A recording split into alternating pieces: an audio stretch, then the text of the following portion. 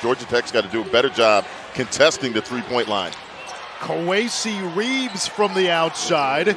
Of the storyline for this Miami team. Reeves, straightaway three, got it. Swing it.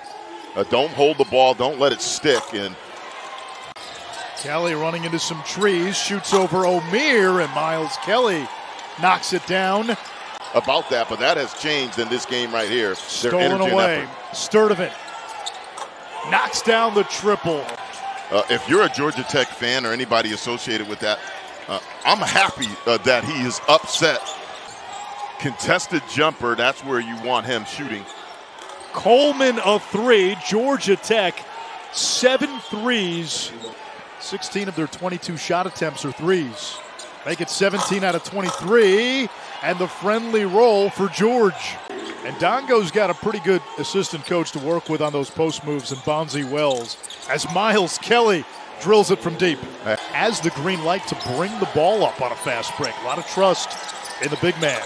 Sturdivant smooth. The block by Joseph. Dongo swings it to Kelly. And the three is good. 11 threes.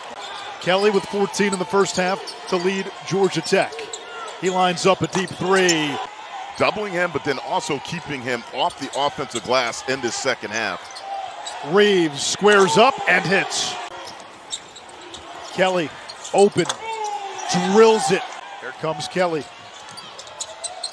And the pull-up three is good. 25 for Miles Kelly.